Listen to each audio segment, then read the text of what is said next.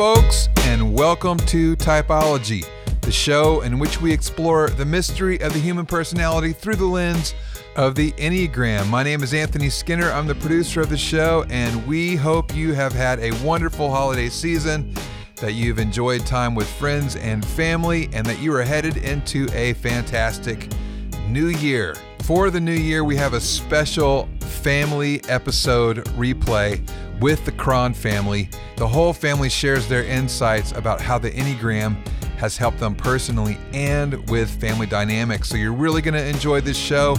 Without any further ado, here is the Cron family with the host of this show, Ian Cron.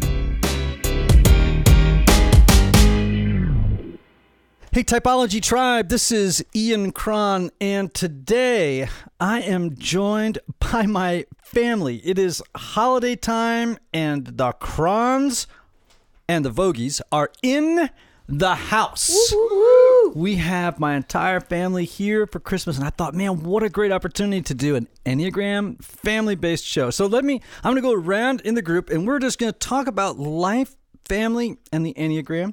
And you get a chance to meet my kids and my wife, who I talk about all the time on this program. Did I just call this a program? The show. The show. A really big shoe. The shoe, yes.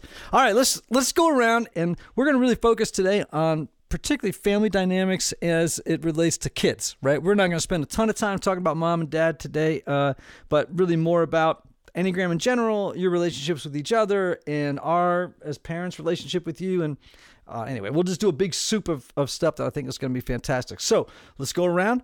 I want you all to introduce yourselves, and let's start with you, Kaylee. I'm Kaylee. I'm the oldest of the three Cron kids. I'm 26, and I'm an 8 on the Enneagram, the challenger. So I'm in charge both ways. All right. Kaylee's a challenger. All right, great. Moving on. Okay, I'm Maddie. I'm the middle child. I am 23 years old, and I'm a 9 on the Enneagram, the peacemaker. All right, there's Maddie, the peacemaker. I'm Aiden. I'm the youngest. I'm 20 years old, and I'm a 7 on the Enneagram. Which is the enthusiast. I am Paul. I'm married to Maddie. I'm 23, and I am also a 7. Mm-hmm. Great. And now moving to mom and dad. This is Anne. I am wife to Ian and mother to Kaylee, Maddie, and Aiden, and mother-in-law to Paul. Also a 9 on the Enneagram, which is the peacemaker. We got 2 7s.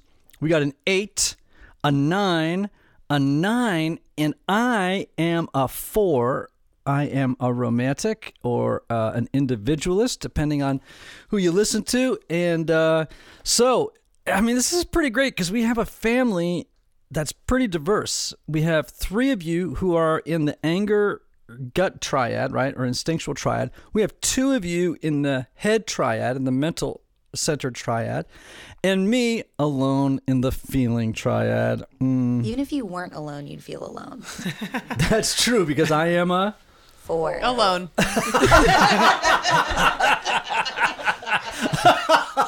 I am an alone. Yes, thank you, Maddie. So here's one of the great things about Maddie. You know, people tend to think of 9s as being kind of somewhat retired and quiet, but Maddie has this ability to put the zip, just to drop the one-liner. So pay attention, people. You're going to learn something about 9s today. I want to know, because we weren't always an Enneagram family, you know. We had sort of the Crons pre-Enneagram and the Crons post-Enneagram, right? It was about 5 years ago, right? We started sort of finding our way more deeply into the Enneagram. Tell folks what life was like before the Enneagram in our family and what it's been like since we've learned about ourselves through it. Everyone's looking at me because I'm the 8. Because you're the 8? And I'm supposed to start or something. All right, good. You start. This is Kaylee. I'm the 8. Well, I remember the first time that I heard about the Enneagram in depth was when you and Mom were going to retreat about the Enneagram in New Mexico. And you said that you would pay my way if I would go with you. And I was working a terrible restaurant job, and it sounded like a great vacation. So I went to New Mexico with you. And learning about, I mean, I knew I was an 8 right away, hearing the description right away. I knew that that's what I was. And it's been super helpful since then for me to understand a little bit more of why I'm so angry all the time. Okay, well, now hold on a second. This is great because I want to let me ask. This sort of leads. We'll do this with everybody. How did the rest of us know that Kaylee was an 8 before she did? If that's true, I mean, how did we know Kaylee was an 8? I first started dating Maddie a few years ago, and the first time I came home, Kaylee was coming home that same day. And I was a little bit nervous. I knew Kaylee a little bit from growing up nearby, and Kaylee was holding groceries. And I was like, oh, yeah, let me grab that for you. And Kaylee quickly responded, oh, do I not have arms? I do. And so I didn't grab the groceries. You picked up the heat a little bit, did you? Yes. I spent my entire childhood in hiding. From Kaylee, you're saying? From Kaylee. You want to comment? I think it answered a lot of questions as to why Kaylee got so up in arms about things that I felt so maybe not apathetic about, but just not nearly as passionate or angry or fired up about. And I think now maybe I don't fully understand, but I can empathize with how she feels. When before I knew why we were so different, it just felt like, what's your deal? It's fine. Relax, you know? Right. And that's such a 9 thing too, because like 9s often are like react to other people's passion or level, higher level of energy with sort of why do people get so worked up about things? That's not an unusual sort of response for 9s, which is like, I don't really understand why people like get in a knot about everything. Right. And as Maddie was saying, what's your deal? It's fine. Relax. I was saying, what's your deal? It's not fine. Why don't you care? Right. Yeah. I think that I used to take it a lot like more personally when Kaylee and I argued. We used to argue a lot more. And you're a 7. And I'm a 7. Right. So, I mean, when we always used to argue, and most of the things we were arguing about, Kaylee knew infinitely more about it than I did, but I never, gave in because I never wanted to be wrong. I was never wrong. But, I always took it personally, but I didn't realize that, Kaylee wasn't it wasn't personal. It was just, it was just Kaylee, it was just how she thought and how she approached conversations. I was just trying to be close to you. That's right, because 8s can oftentimes sort of, for them, connection is conflict gets related to connection, right? Yeah. Great. Annie, what were you going to say? Well, I was going to say when Kaylee was a little girl, she was just so passionate about so many things all the time. Yeah. So curious and interested, and that passion didn't come out as anger as a little girl at all. But I just appreciated how, that sort of assertiveness for her came out in being very curious about things and wanting to learn about things and being highly motivated to learn and to find out about the world. And I think, once we sort of discovered what an 8 is, it did help me as well, because I think sometimes I felt, I don't know if intimidated is the right word, but I felt like I had to meet Kaylee's sort of assertive aggressiveness, and I, as a 9, that made me want to, crawl and hide, as opposed to, meeting her in a way that she needed to be met. And I think now I understand that so much more and love her passion, and also I think it's helped us to have more humor around our differences, and be able to appreciate each other more and not, as Aiden said, not take things personally. Right. Okay, great. All right, so other comments, like what was life like before Enneagram, knowing our family, knowing the Enneagram, and afterwards, how's it helped? Has it been kind of maybe even a pain in the neck? I don't know, but it's definitely funny how aware we are all now that we know of the Enneagram, how often it comes up, how often we say, not targeting other people, but saying like, that's fairly 9 of you to say, or, and I think we try to keep that to a minimum, but it also is pretty indicative of how much more we understand each other, how much growth we've had as well. Is I just talking about Kaylee, I think there was a time when her combativeness could have been really divisive in our family. And now the degree of tenderness that I see in Kaylee and I still continue to see every time I see, Kaylee lives in Jordan, so we only see her, 3 times a year. And being with her every holiday, I think I see more growth and more tenderness. And I think that's how effective the Enneagram can be for families. So what would you all tell families that are, just beginning to get into the Enneagram? Like, what would be some of the things to do and not to do? Aiden, I'm one of the 7s. I think one thing that can be annoying, even if it is helpful sometimes, is when people almost try to predict your mistakes by your number.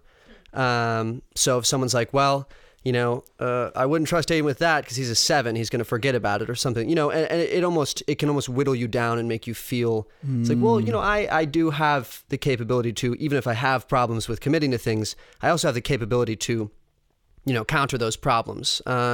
So don't, it's great after the fact to say, well, you did that, and that, has something to do with, you being a 7, or can help you solve issues and maybe prevent them, but it should never be, used negatively as sort prophecy. of a predictor of someone's failures. Right. Okay. So don't use it as a prophecy about how people are going to behave on the basis of number, right? An example of when that just happened was maybe 2 days ago. Paul, this is Maddie talking. Paul and my dad were trying to plan a trip with Aiden to go to the Grand Canyon. And they were locked in. We're going in March. We're going to go rafting. This is feeding into Paul and Aiden's adventurous sides, and my dad wanting to be out in nature. And actually, I really wanted to do this before I died. and because our dad is dying. Speaking of predictions, Paul was like, this is a good time to ask for donations. Ian needs a new kidney. And if you have one, type O would be really appreciated. Thanks. Anyways, and we did what Aiden is telling us we did, which was sort of prophesize. They were trying to get Aiden to lock it in for his spring break, and Aiden said, well, we'll see what happens. We don't know what's going on. That I don't want to commit yet. And, everyone was kind of saying like, all right, Aiden, you just, you might have something better coming up on the horizon, and people are kind of poking fun at him. But what he's saying is right. Because 7s are,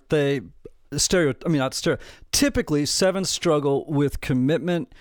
They don't like to, especially make commitments to things too far in advance because other things may come up, better options. They don't like to be trapped. They like to have escape hatches, right, et cetera. And so we were boxing Aiden in that moment into saying, oh, this is just typical this or typical that.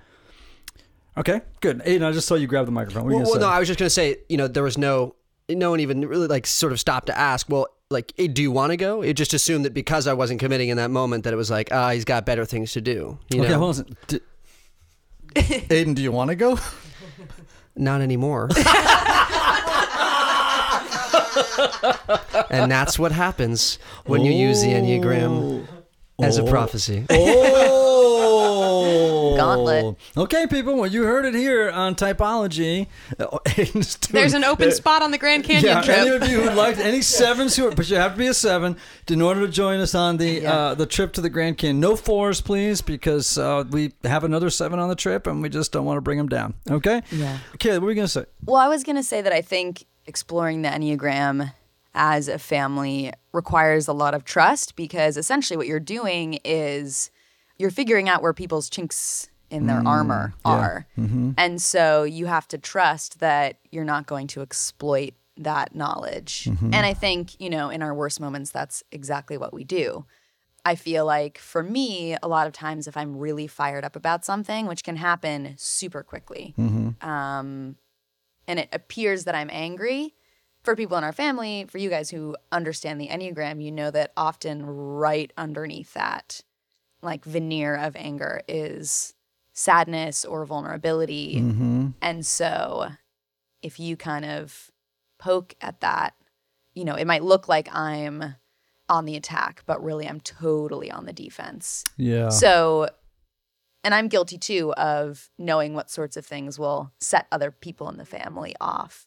So yeah, I think as families, as everyone's learning their number, everyone is being vulnerable. As an 8, that's something that I absolutely hate.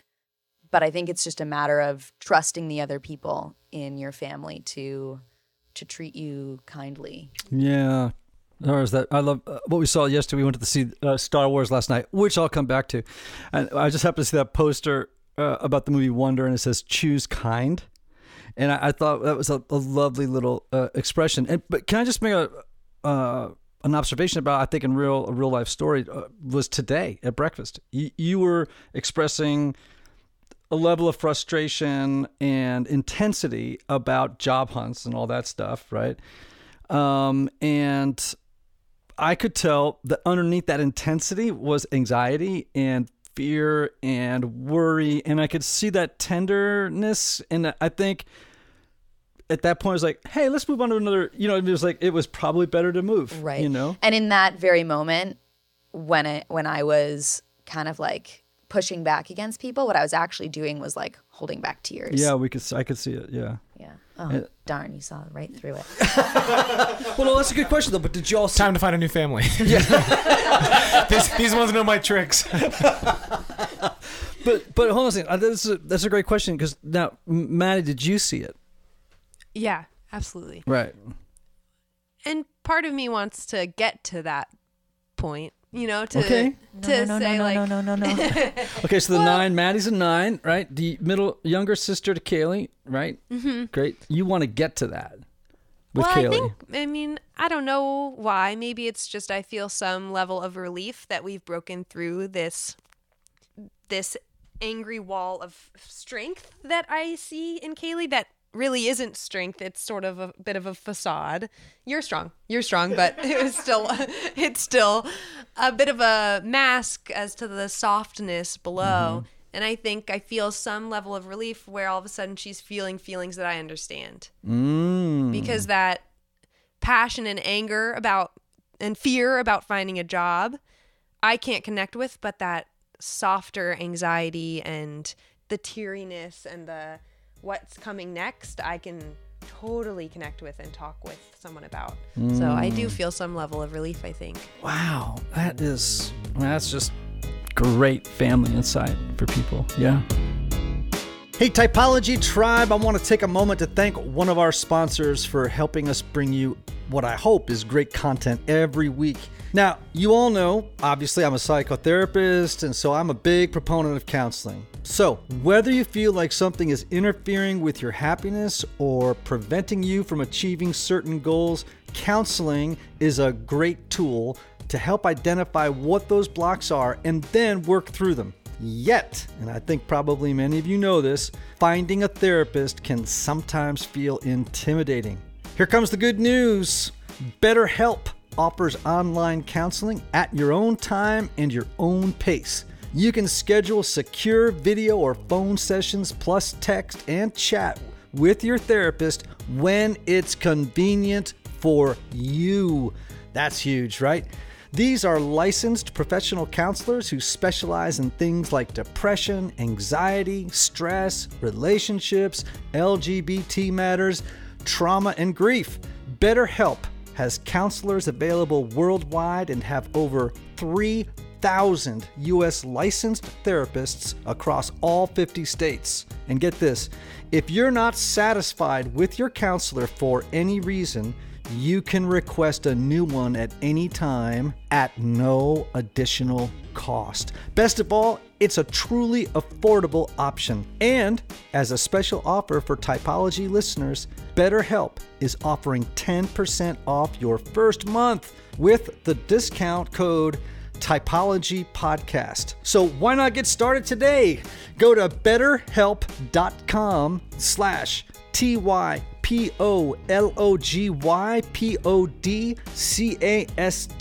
Simply fill out a questionnaire to help them assess your needs and get matched with a counselor you will love. Again, that's BetterHelp.com/TYPOLOGYPODCAST. Typology Podcast, TYPOLOGYPODCAST, BetterHelp.com/Typology Podcast. Check them out. So, Paul, you come to the family, you and Maddie have been married. So, just so everybody knows, Kaylee, our 8, is 26. Maddie is 23. Aiden is 20. Paul is 23. So, and Paul is married to Maddie. I am 37. And I had... Mom is 108. And all these children are from my wife's first marriage. That's my line. I know. So Paul, coming into the family, we'd already known the Enneagram for a while and stuff, right? And you come from a large family. What was it like coming? What did you observe about us? That because you have a whole different perspective. Here's this group of people who know this kooky thing called the Enneagram. What was it intimidating? Was it weird? What was great about it? What was odd about it? Maddie sort of prompted me before the first time I was seeing all of you, like, oh, and by the way, we have this like weird culty thing we do that it'd probably be good for you to learn it. So I will need some blood, but once I get the right amount, you'll be accepted. But I remember Maddie first bringing it up and reading through some small Enneagram book, and she clearly had like bookmarked the 7-page far more than the other ones. And I was like, wow, like a lot of this rings true. I don't really like what I'm reading, but this is definitely the chapter that I definitely see myself as. But coming into this family, I definitely felt I had the most personality traits in common with Aiden, who's also a 7. And that's why we both wanted to go on this Grand Canyon trip, and why Aiden's locked into it, committed to any of Aiden's friends trying to get him to do spring break. He's going to the Grand Canyon. You gotta tell him how we're doing it though, because it was indifferent. It was my, honoring the 7 heart. Was what? Well, how were we gonna go? Oh yeah, we were gonna do the whole thing in a Sprinter van. Right. Yeah, eat on the road. Spend the nights driving, days And at don't the get national Dad started parks. on the matching tattoos. Yeah, yeah. Well, we did talk about the matching tattoos, but we'll get to that. Besides that, though, I already told you the first experience with Kaylee where I thought, like, got it, 8, check, a little intimidating. And exactly what Maddie said rings true, where the more you get to know Kaylee, the more the trick doesn't have its luster. She's a little softer than she lets on, which I've appreciated. But and then seeing Anne and Ian as well, who are very different from my parents. And at first I just thought like, oh, people are different, but understanding Enneagram numbers as well. You guys have a very cozy home filled with books, filled with like incense and soft music. It's like You make it sound like it's a massage envy. honestly, you might get to be massage envy. I wouldn't be surprised. And I grew up in a very chaotic family that was very loud and different kinds of books and different kinds of activities. So it was helpful to understand where everyone was at in their thinking, how they interacted with one another. And of course, obviously helpful to know yourself as well. Yeah. So, but one of the interesting things about that is, and this goes back to understanding each other, right? So we love Paul. What a great addition to our family. And also just knowing, okay, so Paul's a 7. He does come from a family of real doers, right? You come from a family of doers, right? They're out skiing, you're out doing stuff when you're together. You're an activity-based family. Is that fair to say, the way you describe it? Fair to say. Okay. And, we're more laid back, right? How would you describe it? I don't want to. Fair. Okay. So, but this time, knowing that when you were coming, like, we said we got to have more to do. Like, we got to plan more things. We got to want to make sure that, not that we're going to. But I'm not that high maintenance. I didn't require them to do that. No, it's not that you're high maintenance. It's just that we wanted to make sure that you had a great time, right? But also, it stretches us in great ways. Like, we're going to go do things and see things that maybe we wouldn't normally have, done, or because we're also sometimes happy to sit around at home and read. But since you've been there, we've been playing card games. We've been doing crossword puzzles. We've been doing this, HQ. We've been doing, so anyway, and hopefully, for you, there's also some value in learning about just being, not doing, right? Yeah, absolutely. I would say, yeah, stretched in the same way you were saying in the opposite ways. Like, there are a lot of books in this house, and if I can just change my 7 frame, like, there's a lot of things to look at. A lot of these books I can read half of one chapter and then put back and never finish. Yeah. All right, cool. Now, just I'm going to come back to the larger family here in a second, but while I'm talking with you, Paul, so for you guys as newly married people, right, 1 year and 4 months, 5 months, so like a year and a half. Right, a year and a half. Has the Enneagram featured in your relationship in any way, and has it been part of your dialogue or your world? I actually don't know the answer to that question. I don't assume that it's been a huge part of anything, but Paul, you're smiling, looking at the ground, or what do you say, Matt? This is Maddie talking. Something we've learned recently that I think is going to be hugely helpful for our marriage is the way that we were attracted to each other in a way that enables our flaws and enables our weaknesses. Mm-hmm. I think the biggest thing for us that we've experienced recently is my areas of hurt and shame and my stories that I want to tell him from before we knew each other well. I often tell myself I'm not worth hearing. That's sort of the dialogue I hear is, I can let Paul in, but the deepest parts of me are shameful and not worth anyone's time. And in the same way that I feel that way and think, great, I don't need to tell him, Paul expresses without words, I don't want to talk about hard things. And sometimes with words. Occasionally with words. As a 7, right? Right. Okay. He is very avoidant of painful conversation. And we've noticed recently that may have been part of the reason that we were drawn to each other. There are good reasons that you're attracted to each other, but there are also flawed reasons. Sure, shadow reasons, right? And that is, the Enneagram has been so helpful for that. I could never have put words to Paul's avoidance of pain until I knew 7s fear that. And I didn't know that I feel like a confident person, but there are parts of me that I feel, they're like, I'm not worthy of love.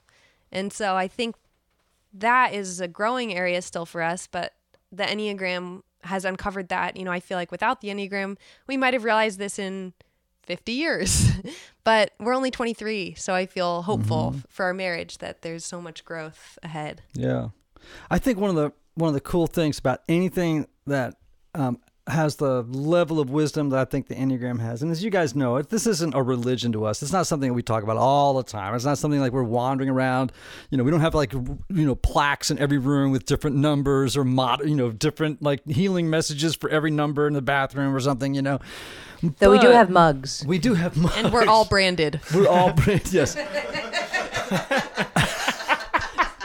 That's a tattoo, honey. A very hot tattoo. Don't tell people about your hot tattoo, Maddie. No, but what I was going to say was I don't remember now because we got off on hot tattoos and my mind kind of was having trouble bending around. Yeah. So it's not a religion to us or something creepy weird like that, but I think what it does do is it saves you time. So I think that's what you're expressing, right? Is that, man, well, knowing that now, like your mom and I have oftentimes said, man, if we'd only known this when we were 23, there's so much, it would have saved us so much time. All the time in the world? No, because there are some holes you got to fall into whether you want to or not. But it would have saved us a lot of time. So in a way, I envy you two because I'm a 4 and envy is my deadly sin. But I envy the two of you because you do have a leg up on us in terms of, the life that you're going to have together. You just have more knowledge about yourselves individually and of each other. And hopefully there's that place where you don't take things as personally. I know it's hard, but to understand that, for example, that the flaw of 7s is having a hard time talking about painful feelings, that's not something that comes up because of you, Maddie, but it's built in. And sometimes it can feel personal, but to be able to understand that and have a sense of compassion for that and know that that's a growing edge for Paul, just like for nines, a growing edge is being able to recognize that our presence does matter and our feelings do matter. Mm-hmm. That's great. I mean, I love the way that we're talking about the ways that the Enneagram just sort of, when you keep it in the back of your mind, not at the forefront of your mind. Do you know what I mean? Like, this shouldn't be, the Enneagram should not live up here at the prefrontal cortex. Richard Rohr said this on the show a while back. It should be back here at the back of the mind, just sort of like as a reference point. It's back here. You can tap into it when you need it, but, it's not like the lens through, the whole world is absolutely seen. It's just an observing kind of pool of knowledge.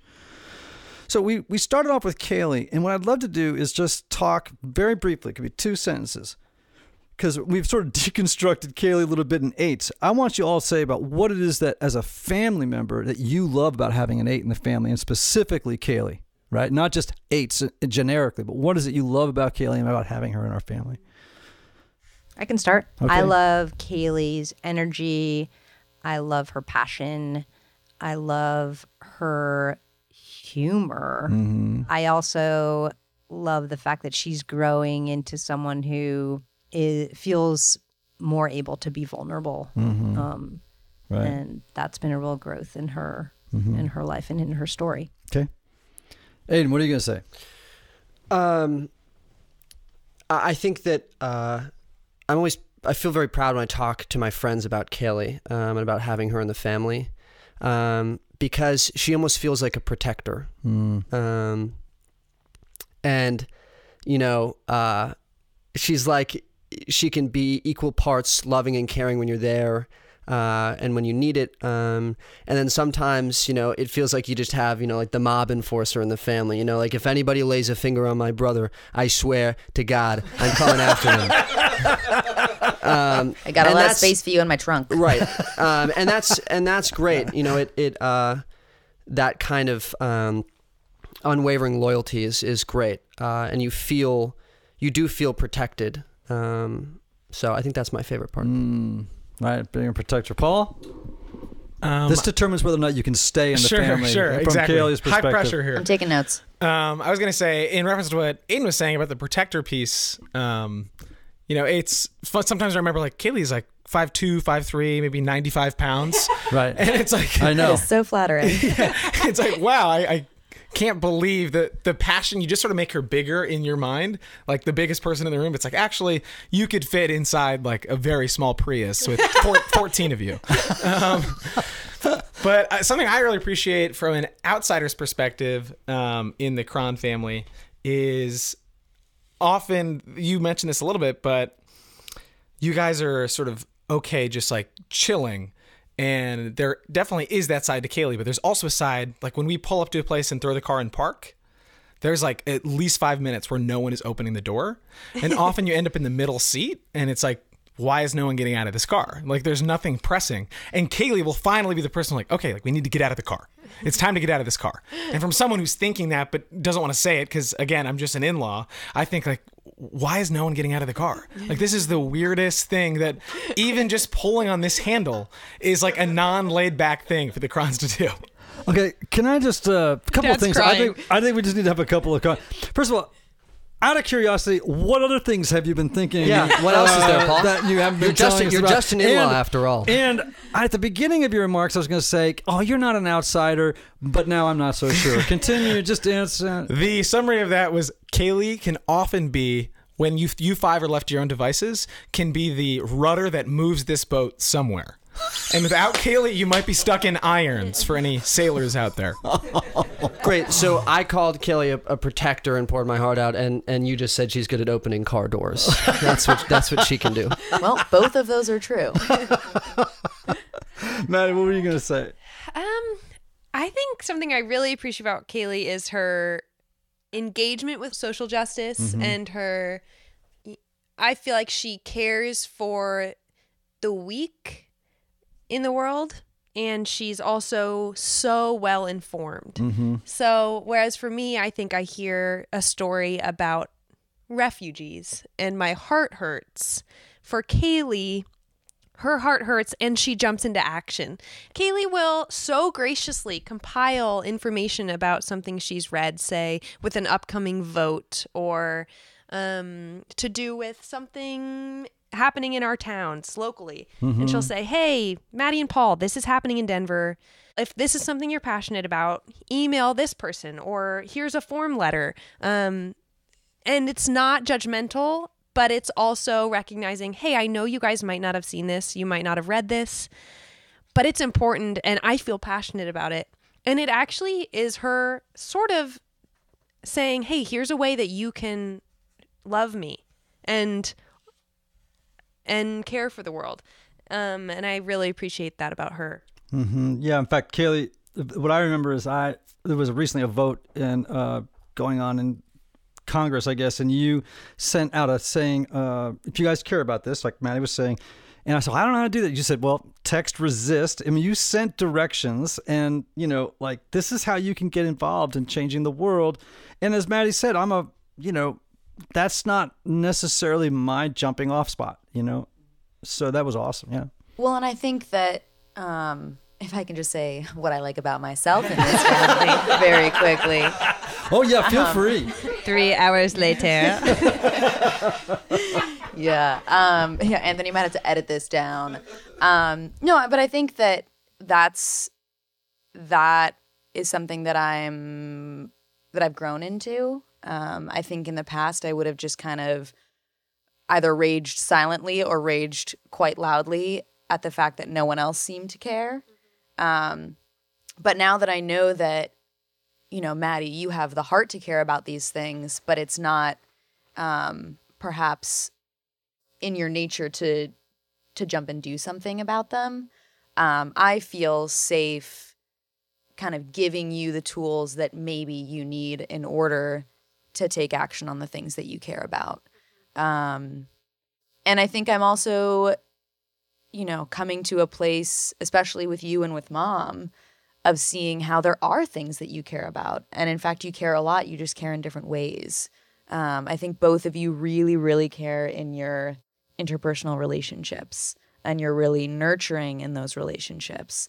And I'm really happy, I guess I'm jumping ahead a little bit, but I'm really happy to have 9s in the family who remind me that you don't need to always rage against the system in order to be caring. That's not the only way that you can show kind of your engagement and your love for the world. Right. And I think that's a great point of balance in our family, and has allowed me to also appreciate people outside of our family who I might, without the Enneagram, have been really frustrated with because they just don't seem to care. And now I just see that they care for the world in different ways. So thank you for helping me appreciate that. That's wonderful.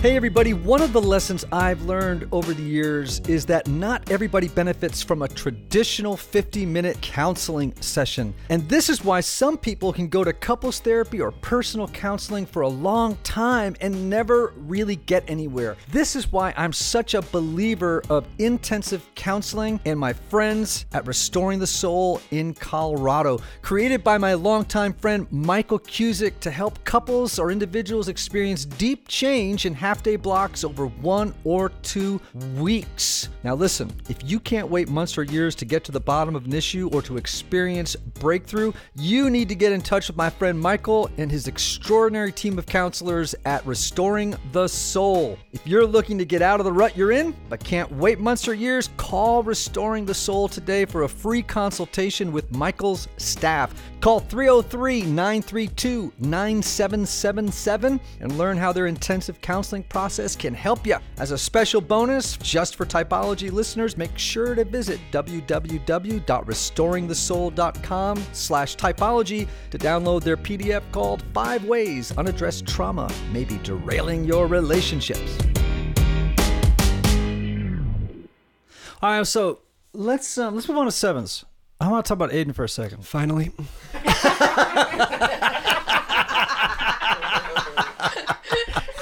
So We're done with the sevens, if we had to introduction, go right? through and do like draw little dotted lines between personality disorders and every single number, I guess we just learned that sevens really start with narcissism. Jumping in, I want to. Oh, let me just say something about Kaylee because I did get a chance to share my appreciation thing about Kaylee, and we'll circle back to Aiden in just a second. So, just quick tangent. I actually love it when I get, and this happens often, I get Kaylee's physical tenderness, when I get to hold her, to touch her, to do her back rubs, to do the head, you know what I mean? Like to give head massages. That I just, there's something, and I think part of that is that. Massage envy. Oh, no. Okay. I'm the only one in the feeling center in this family, and right now No, we know what you're I saying. feel ashamed and abandoned. But just that, plus the incense and the book, we are, Plus Okay. plus We the take three appointments. Go back to days. sevens. Wait. We're going back to No, sevens. You can finish. Please continue. The fountain of praise still flows. Well, I was just going to say that I think when you're affectionate, right? And I come from I'm a tactile person. I like to touch people. I put my arm around people. You guys are really like very seventh grade. Okay. Let's go to sevens. Shall we go for it? What I really like about Kaylee is her directness. Let's talk about sevens now. So sevens, the enthusiasts, joy bombs. I am just the kind of people who illuminate a room with their enthusiasm for life, just their passion for discovering new things, for expressing the things that they are learning. And I mean, sevens are so much of the energy source or font in my own personal life. How did you all know that Aiden was a 7? Can you think of an iconic moment when you were like, "Oh, he's a 7"? Well, this is Ann, mom, talking. When Aiden was from the time he was a little boy, he always had a hard time when the opportunity came up for more than one party to go to, or more than one play date, more than one friend asking him to do something. And it was just the worst experience for Aiden to actually choose which friend he wanted to play with, or, what direction to go in. There was always conflict. Right, because he wanted to do it all. Yes, he wanted to do it all. Right. It was, to sort of zero in on one, but meant to say yes to one meant to say no to the other. And that was like, is that kind of how you felt, Aiden? Is that? Well, I was certainly popular.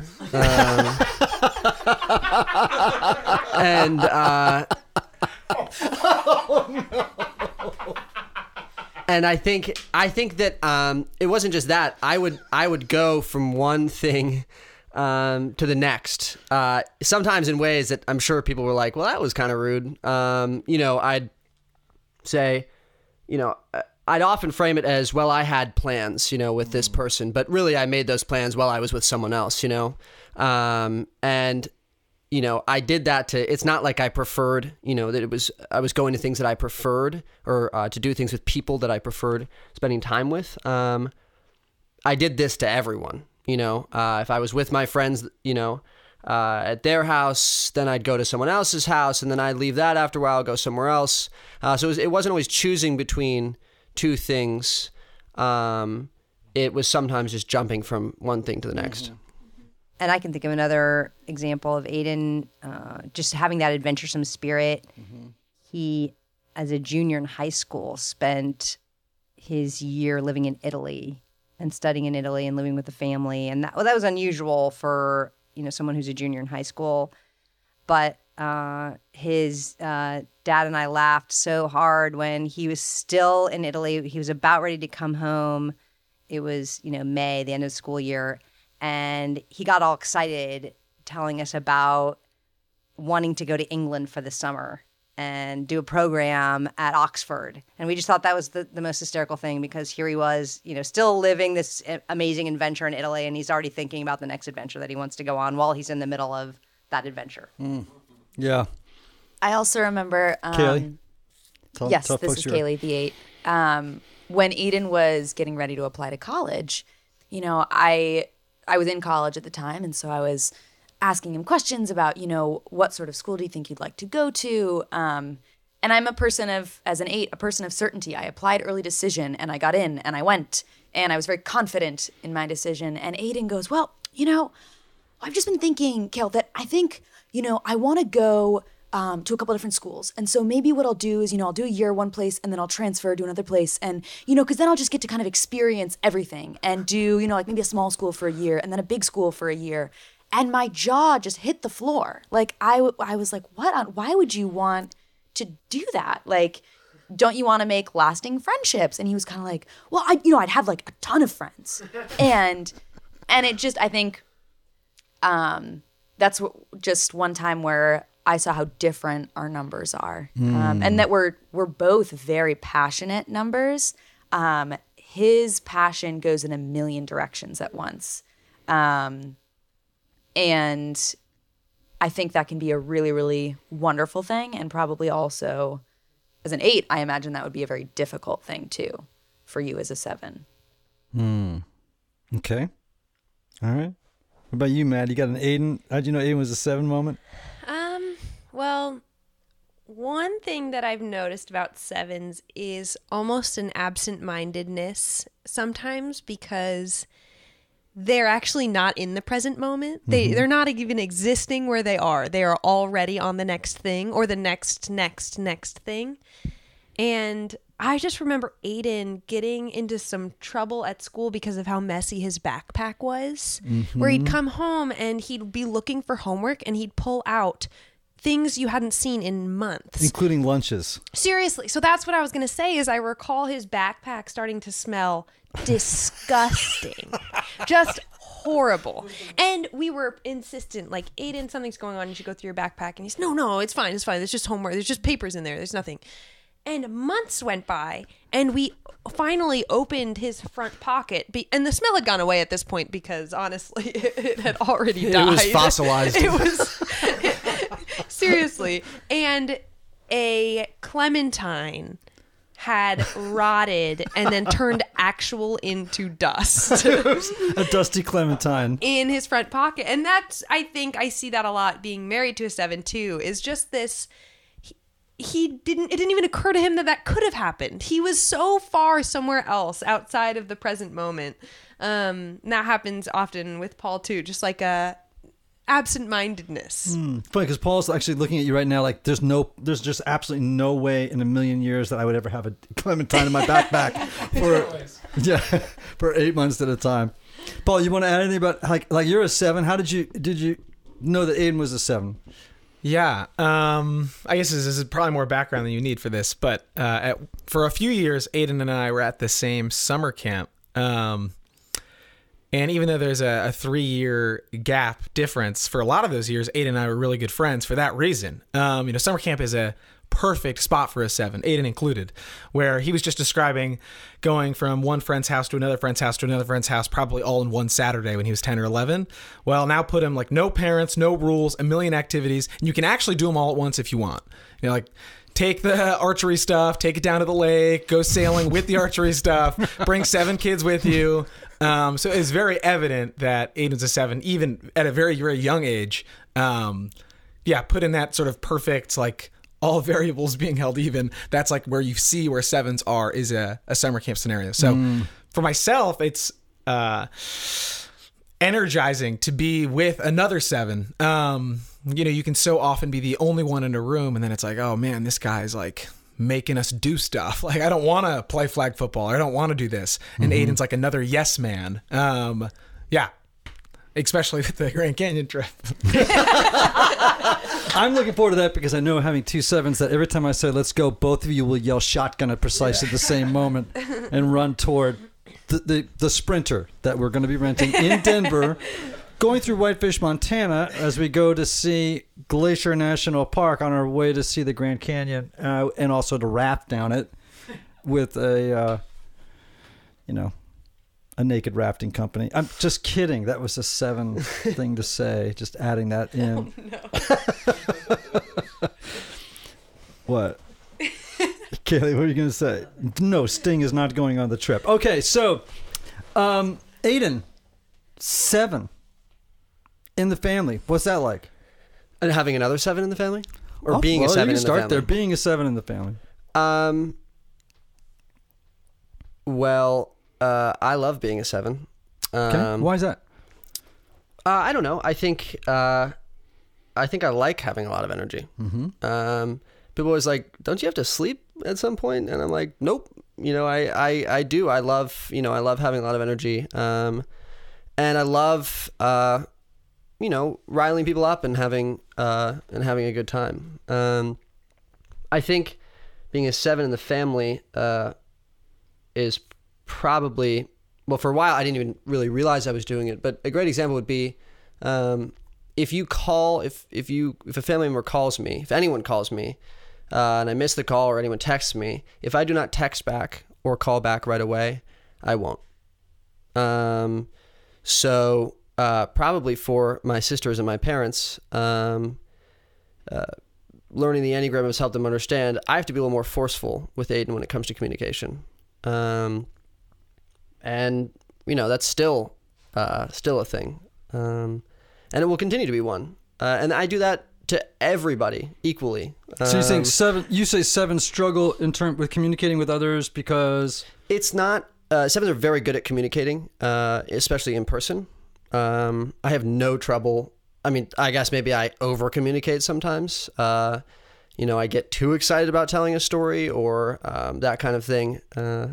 But when it comes to communicating, in that way, when you're distant from someone, imagine how hard it is to communicate when you're with someone and always thinking about the next thing. But then imagine being, like this semester when I was all the way in London, imagine being all the way, thousands of miles away from someone, and, trying to figure out communication as a 7. So yeah, I think, that's one of the things that I know I need to work on, is I just need to communicate better. Is it because you get distracted? Like you get texts, or like as a 7, you just kind of get like so much is going on and you can't get to, focus on. It's also, it's one of those things, and there are many of them as a 7, especially little things that, take 2 seconds, or, a 2-minute phone call, or writing an email, things like that. Those are the things that I think, at least as me as a 7, that I neglect the most. Most people would say, well, that's stupid because it takes 2 seconds. You'd think that those would be the things that we're good at. But it's because it's so easy to say, well, it takes 2 seconds. I'm always going to have 2 seconds at some point. I can do that later. I can do that later. I can do that later, and constantly pushing it off. So yeah, I think that's difficult. Mm-hmm. Well, and I also think, this is Kaylee, the 8, that our numbers impact the way that we try to communicate with Aiden. I mean, I think we're always kind of projecting our own numbers onto other people when we're less cognizant of how they're different from us. So as an 8, I've noticed sometimes that I consciously, even if I'm thinking of Aiden, I don't reach out to him. I don't call him. I don't text him, because as an 8, someone who's very present oriented and deep in where I am at my worst, out of sight, out of mind about anything else that's going on in my life, I hate sometimes I resent the phone call or the text that pulls me away from the depth of experience where I am. And so sometimes I'll project that on Aiden and be like, oh, he's so loving his semester in London. He must be, as another passionate number, just doing it 200%. And I don't want to encroach on kind of his experience where he is. And what's been interesting, I think, especially, is to see how Maddie, as a 9 sibling, has handled that so differently. Okay, so are you saying then that part of the challenge that you have to push back against as an 8 is to assume that that's where Aiden's at and that it's best to leave him alone, and that you're maybe realizing that communication, like something you've learned from Maddie, you need to place a higher value on coming out of that mind space? Is that what you're saying? Yeah, I mean, I think our first instinct is to always assume that other people want and need exactly what we want and need when we're in their position. And so, and I think that's true for every number. And so sometimes I forget that Aiden's a 7. I just assume that he wants and needs exactly what I would want. Well, this is Anne. And as a mom, Aiden made a really good point about those of us who interact and communicate with Aiden need to push him to grow in making sure to be present. And I think as a 9, I want to avoid pushing Aiden's buttons, and avoid, he's just going to think I'm nagging him. But understanding what Aiden's tendency is as a 7 was really helpful for me to know, okay, I need to press him on this, and I need to not worry that it might create conflict between us if I push him to do this or to get this done, to make sure that he does that little thing that he is avoiding, because it's important. Right. If I could jump in and interrupt really quick with a question. This is Anthony Skinner, producer of the show. Aiden, as a 7, how do you prefer to be pursued, or what's the most effective way to pursue you in relationship? Face-to-face, text, calls, like how does all this work? Well, I think, I don't know, Paul, if you'd agree with this, but as a 7, and I'm sure this is pretty consistent across the board, texting and things like that and emails, it doesn't really work. For me, especially if I want to tell a story or talk about my life, I get so excited about saying everything that I just can't. I don't like it. The texting thing doesn't work. So a phone call is great, and maybe just call and be forceful. And when you're around a 7, if you're around a 7 and that 7's about to go, off to college or go abroad or something like that, form a plan. And say, we need to talk this much, no exception. And you have to be forceful, because if it doesn't seem serious, it's really easy for me to say, it doesn't really matter that much. They didn't seem to care that much. So you have to be a little, this is one of the places where you can use the Enneagram as a predictive measure. If you were to say, well, Aiden's going abroad, he's going to have trouble communicating, you'd be absolutely right. And so knowing that, don't wait till I'm abroad to reach out to me and figure that out. Maybe figure something out beforehand. And because I think that's when I'm most likely to, if I have a strict plan and I make a habit of it, that helps me overcome a lot of the, a lot of the commitment problems. So let's just very, very quickly. I was going to say one more thing about Paul. About Paul, another 7. Paul the 7. So getting another 7 in the family was obviously great. Someone of equal energy, as Paul was saying. I think it was also really good because I think there were a lot of things that I didn't realize were just issues that I had, that I was just saying, I think all 7s have that problem. So being able to stand up next to Paul, observe Paul more closely in his life, has allowed me to figure out what it is that I am personally bad at or personally struggling with, not just things that all 7 struggle with. So Paul, for example, is he might be have issues with commitment or whatever, but he's a lot more organized than me. He's a lot more goal focused than me, and he might have a lot of aspirations, but he can settle down and he can focus. Whereas I was, after seeing him and meeting him and learning about his life, kind of realized, well, I have very, very bad attention problems. I should probably work on this more seriously, because Paul is not struggling with that at all. This is not just a 7 thing. This might be a me thing. Is that true, Paul? Yeah, I don't know how to say what Aiden said is true. I don't have the same probably attention problems Aiden has. I definitely can be quote unquote focused in a room, but thinking about something tomorrow or for a week from now or 2 weeks from now. Definitely. So in that way, I really empathize with Aiden, where it is hard to be in the present when the future seems more exciting, even though at one point your present was your future and it was exciting, and you don't really get to experience it for real when you're actually in the present. Well said. Yeah. Well said. Oh man, that is fantastic. All right.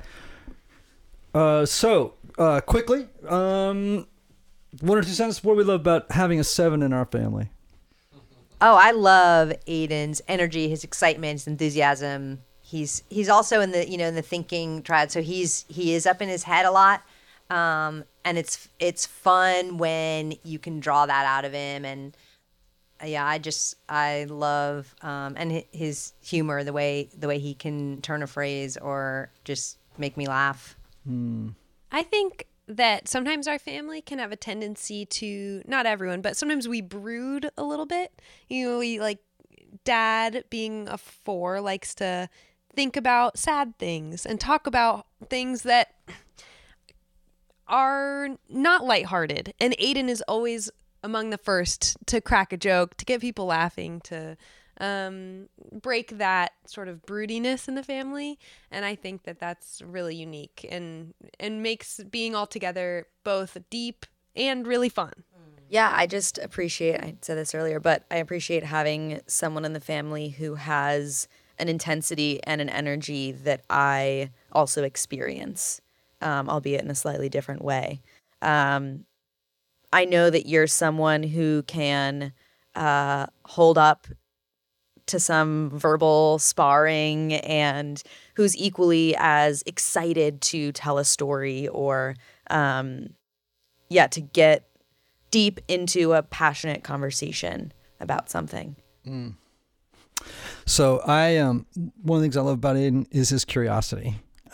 We spent a week together in England, I guess a year ago this past Easter. We spent Easter week at King's College, Cambridge, on a week-long exploration of the Passion and T.S. Eliot's 4 quartets. And when Aiden throws himself into something like that, I mean, he's reading the poems. He is all in. I mean, we are staying in the rooms at Cambridge. We're running from one thing to the next. And, he just would, first of all, be curious to learn about everything. And he was with some great, great lecturers who were there.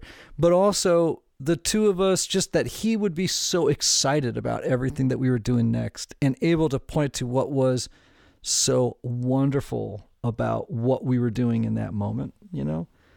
That was just so good to have that type of person in our family. Yeah, I think one thing that's been great about introducing the Enneagram, as annoying as it can be for a 7, I think sometimes especially, but 7s obviously push a lot down, and like Maddie said, yes, I can, there's a lot of good ways in which I bring optimism and joy, but I can also be overly optimistic, overly joyful, and hide, from the other stuff. So now that the family is aware of that, it was kind of like, wait a minute, there's a lot about Aiden that, I know a lot about what Maddie struggles with, what Kaylee struggles with, but I'd like to know a little bit more about Aiden.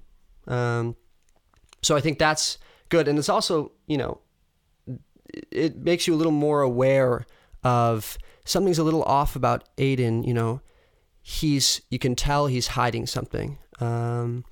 And I should go talk to him because he's not going to come to me. Mm-hmm. Yeah. Well, particularly when it's about something that we know has emotional content. Right. Right. Exactly. Right. Or it might be about something that has difficult or afflictive emotions associated with it. Right. Well, and it's also taught us, don't let you get by with it for too long, but we have to say, what's going on here? Like something's up, All right. So, Maddie, what's it like to be a 9 in the Cron family? Peacemaker. Well, I really love having a mom who's also a 9. I think probably growing up, I don't even realize how helpful that was. Having a mom who empathized. I used to, when people would get upset with me in school, and I can remember a girl sending me a mean message on Facebook when I was maybe in middle school. I couldn't sleep. I couldn't function. I couldn't do homework. It was all I thought about. And having a mom who understood that helped me to feel so known. I think that's one thing about being in this family that's been amazing as a 9. I think it's also nice to feel known by people, especially on this holiday. I've taken many a nap, and it's very funny, but I think people also recognize that I get worn down. Just being alive makes me tired. For 9s, that's true. Say that again. Being alive makes me tired. Yeah. And I think I feel known by our family. Right. It's beautiful. So, what's it been like for us to have Maddie in the family, having a 9 in our midst? I think when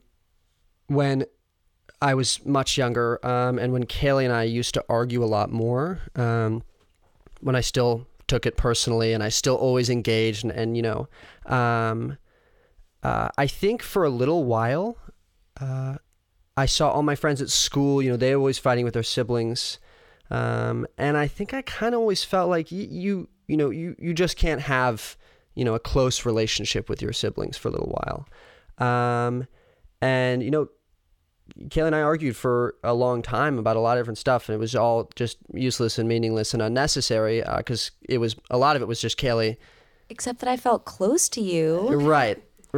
I felt the same way. No, I think Maddie was the first. Maddie is the one who made me realize that doesn't have to be true, and I think that really helped my relationship with Kaylee, because it was like I'm missing out on a lot of things by not having a strong relationship with Kaylee, because Maddie was so just really involved herself in my life, and so not only did I benefit from that relationship with Maddie that Maddie initiated and Maddie created and formed, but it just drastically helped my relationship with Kaylee. Just to clarify really quickly, and maybe to defend my young self, Maddie was a great accomplice in terrorizing Aiden when we were young. So I just want to make sure that our 9s don't get let off the hook here. Maddie was not asleep our entire childhood. She was, in fact, also dressing Aiden up as a doll and making him do things for us. So just want to make that clear. I did not act alone. Yeah, we've spent a lot of money to make those memories go away. Yeah, so thanks for bringing them back, Kelly. Oh, that Thank is you. funny. Cool. All right. Who else? What's like for us to have a 9 like Maddie in our family? So obviously Maddie and I had that peacemaker connection, so I can definitely relate to her on that level. I think Maddie was always pursuing relationships or had a lot of relationships because she, you know, was just easygoing, easy to get along with, fun to be around. But the thing I appreciate so much about Maddie now is just all the work that she's done to become a really healthy 9, someone who is not so afraid of conflict that she runs away from it. She's been able to confront and also recognize that her presence matters and to really pursue growing and learning and understanding herself. And that's been huge for her. And also it's been actually a lesson for me as, you know, even as her, you know, older mom to see that in her and to aspire to that in my own life too. I think that looking back on our childhood, I see some of the ways that as an 8, maybe I unconsciously took advantage of how easygoing Maddie was.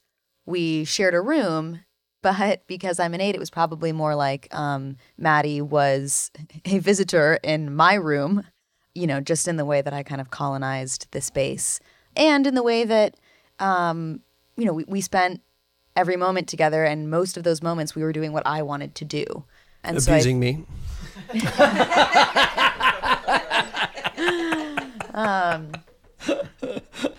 So I think that if Maddie were a different type of person, maybe now that she's aware of her number, she'd be exacting revenge. But I think that knowing the Enneagram has really helped in our relationship for me to recognize the times when I'm like totally railroading her. And I think more so than that, like I've just noticed how Maddie as a 9 asserts herself far more now than she ever did before we kind of began learning about the Enneagram as a family. And I think that's really improved our relationship because it doesn't feel so lopsided. And I think that, I don't know, it makes me really excited to see the times when Maddie does state what she needs and what she wants. Because as an 8, that's something that I really respect in people, is when they state those needs. Yeah, so there's a couple of years ago, Maddie came home and she said that she wanted to get a tattoo. And I was like, what? Like, you want to get a tattoo? Really? And so, and Annie, you and I went back and forth on this, right? You were like, I don't know. And I was like, well, I don't know, man. And this is a kid who, she's involved in church. She's never gotten in trouble. This is not like a kid who's like getting a tattoo, like a skull and crossbone on her arm, and the fact that the verse, and this was before we knew a lot about the Enneagram, the verse that she picked a Bible verse to go on her arm, which was "Peace, be still." I mean, this is right out of a playbook, right? Like that an Enneagram 9, a peacemaker, would have "Peace be still" tattooed on her arm. And I think that points to the gift that I think that Maddie brings for me and to our family is a sense of calm. I mean, you're a passionate 8, right? Aiden, you're a passionate, kind of fired up 7, right? I'm a 4 who can get, sort of angsty, and sort of lost in the feeling space, at times.